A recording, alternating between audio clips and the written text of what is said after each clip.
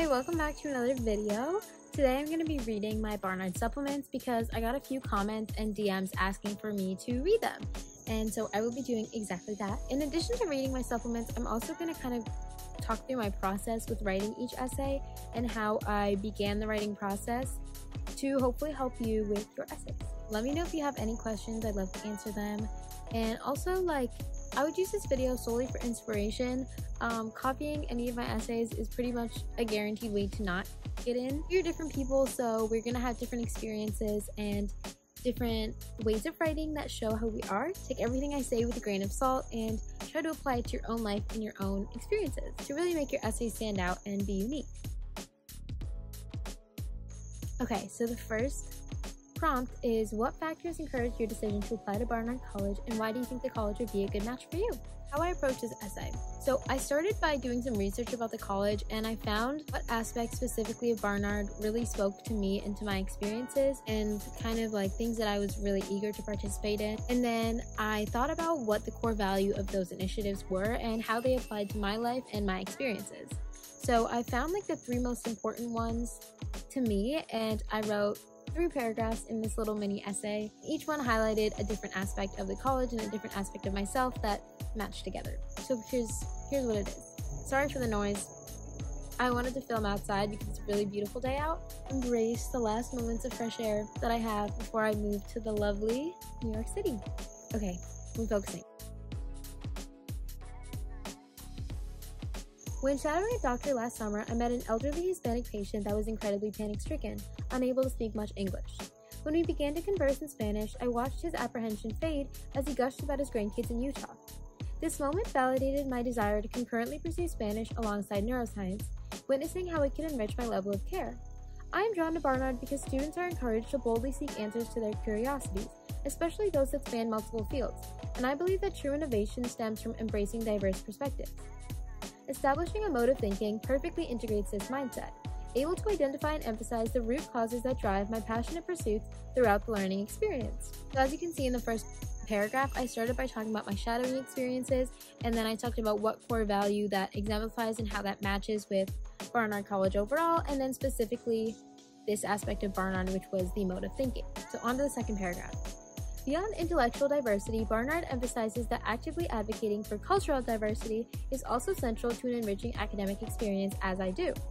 I hope to unveil the complexity of human relationships throughout history that is concealed within the fabric of our society, impassioned by the celebration of cultural differences.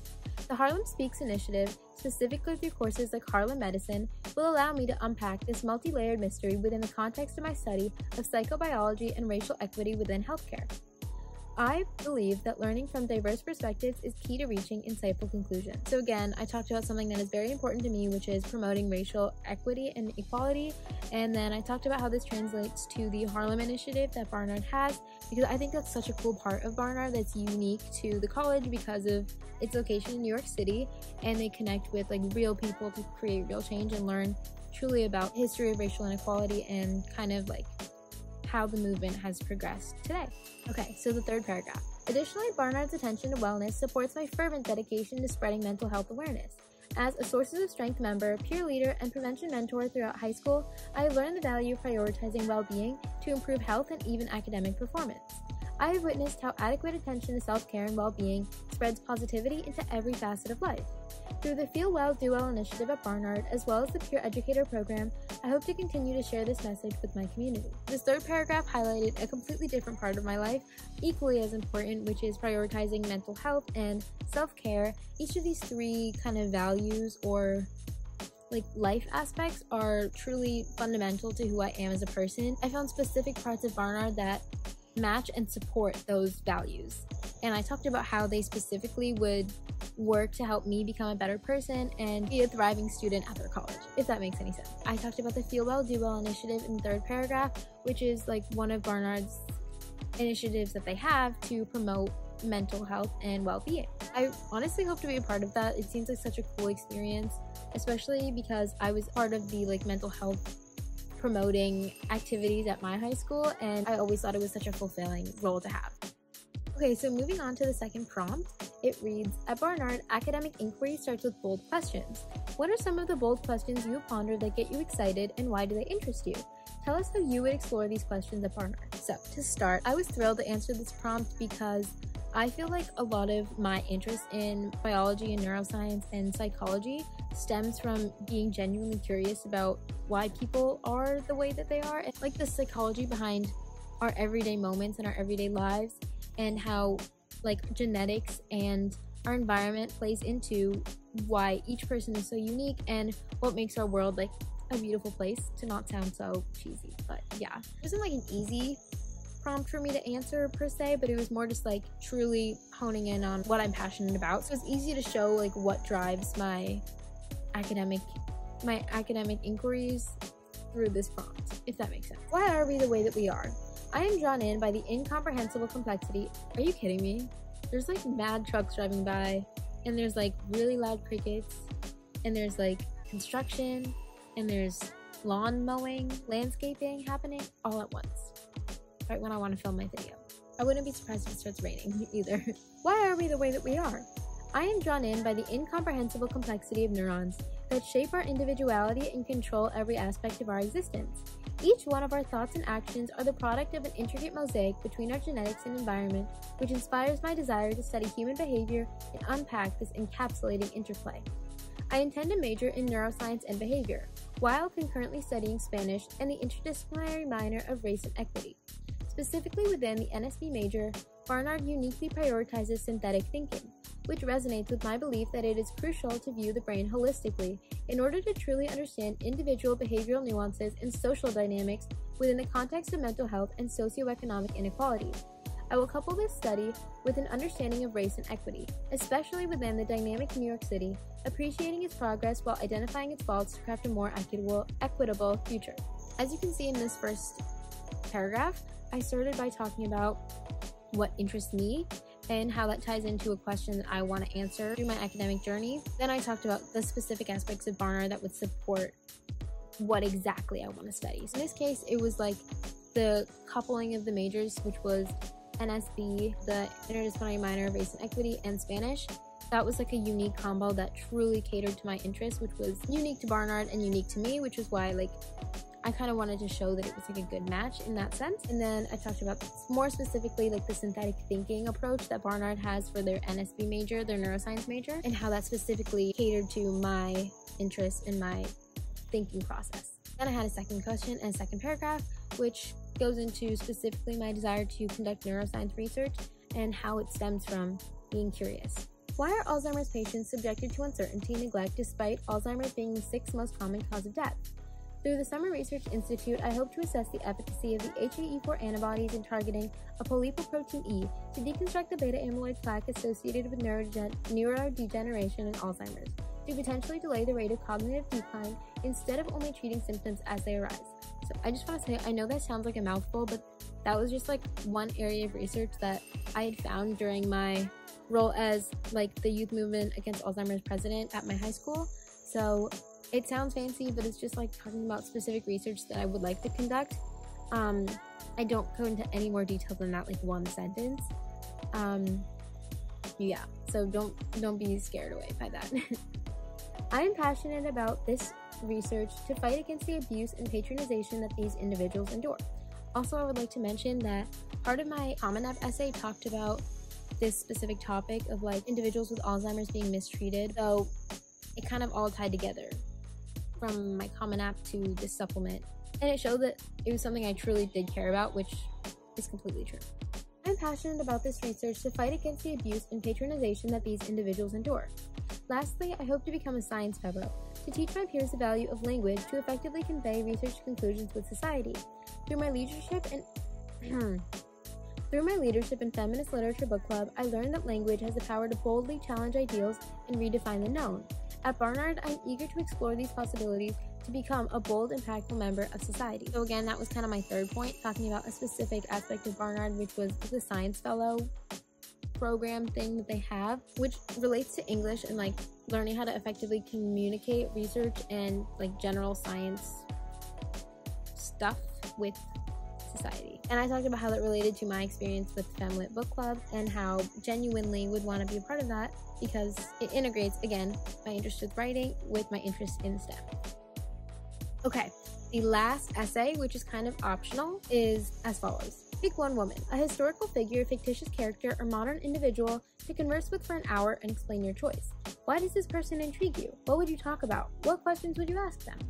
Okay, so I feel like the people, when going about writing this essay, there's like one of two routes. One is either you like instantly have this person that you want to write about and you know exactly what you want to say to them and it's just like a very tangential part of your life. If you're that person, that's great. Like you already have the core of the essay, and I would just really start writing notes about what specifically you want to ask them and what it can say about you as a person and you as a student more specifically, and then formulate it into nice, neat paragraphs if you have like some key points.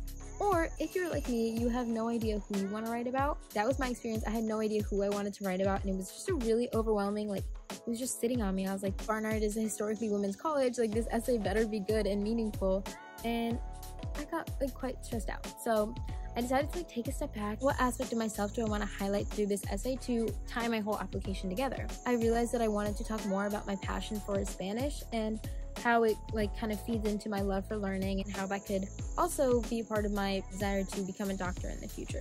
Thinking about my experience in my Spanish class, and I realized that there was this like really cool character that we were talking about and studying in Spanish, and it was a woman named La Malinche, and basically she was this very, very famous individual that some people say that she like saved the indigenous people while others criticize her. So she's basically like one big mystery in history, and people don't know exactly what her motives was, and I realized that I was so captivated by her, but I never did further research. So I took this as an opportunity to learn more about her, and it was so fun because I honestly like, she's such a cool person in history. I'll just start reading. La Malinche. Traitor or savior? Mastermind or victim? I am beguiled by the mystery of her influence on the Spanish conquest of the Aztec Empire. This Nahua woman is simultaneously glorified by some for salvaging the indigenous identity through charming conquistador Hernán Cortés and chastised by others for betraying her people and impotently falling under the spell of the enemy.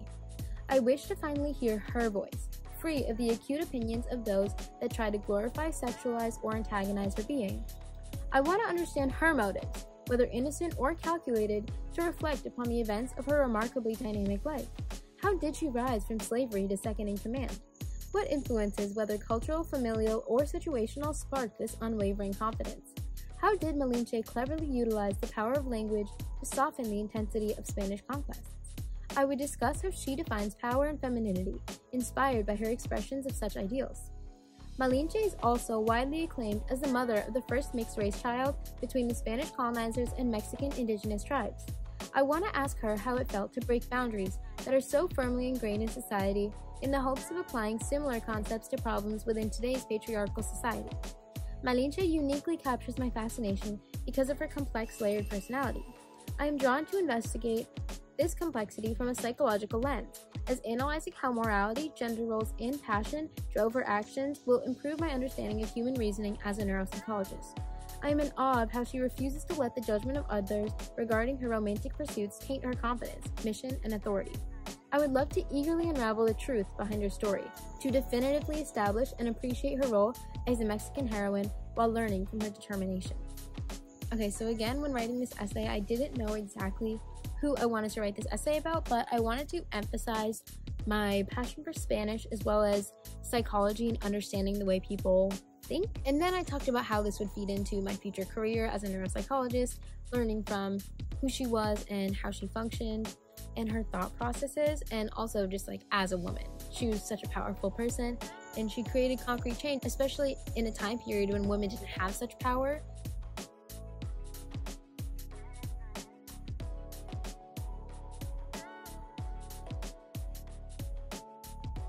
Okay, so that is kind of it for my essays.